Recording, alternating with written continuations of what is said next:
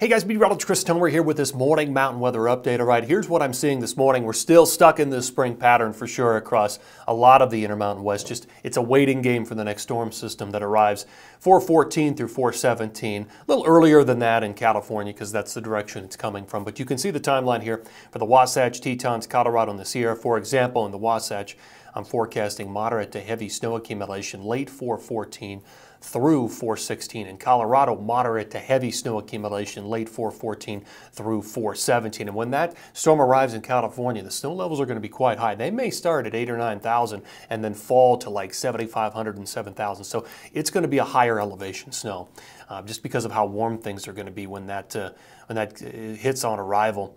All right, let's look at the jet pattern, and part of it has to do with this. You can see the ridging over the west coast. I mean, it's warm. We're just, again, waiting on this pattern to shift. So that's your jet by close of business today.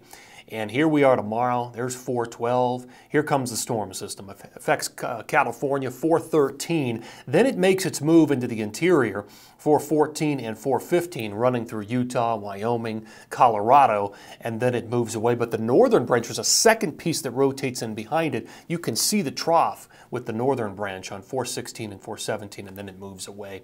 All right, let's look at precip. So the forecast radar and satellite. This is 5:30 today. Little bit of snow, 1 inch or less across the Continental Divide of Colorado with this little streak, this little front of snow that's diving in today. All right, let's go to 411. Beautiful day across a lot of the Intermountain West. There's 412. Here comes the storm into California with high snow levels, 413. Makes its move, 414, 415. Snow in Utah, Wyoming, and Colorado. Looks like rain for Denver during the afternoon on 415. And then that storm moves away. But a second one rotates in behind it, and that one delivers a nice shot of snow with some colder temps across a lot of the Intermountain West, and it keeps going into 418 across Colorado on the Continental Divide. Okay, let's look at the numbers. Here's what I've got. Latest grand total map by late 419. Numbers in the Wasatch have definitely gone down. Anywhere from 4 to 10, 4 to 8, somewhere in there. Colorado gets clipped by both storm systems, so the numbers across the I-70 corridor north are pretty good. Anywhere from 8 to 16, maybe even more in some locations. 5 to 10 up in the Tetons. Some pretty good stuff through Hoggaden and Red Lodge. And the numbers in the Sierra are very tricky. These are mid-mountain numbers, so they're going to be a little bit lower. If you were higher up on the mountain or up on the highest peaks of California, you'd get a lot more snow than what I'm showing here, certainly well over a foot on those higher peaks. Let me break it down by time period. So today through tomorrow, pretty light stuff. There's nothing there. Second time period, 412 through 414, storm hits California, begins to make its move into the interior.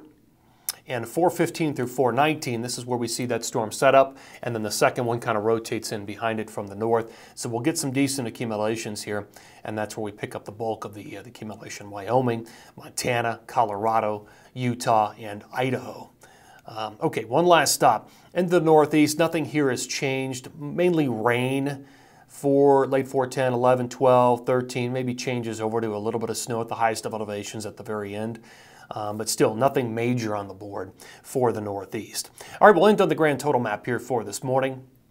Totals by late 419, there you go. Some decent snow, but again, we're really into a spring pattern now.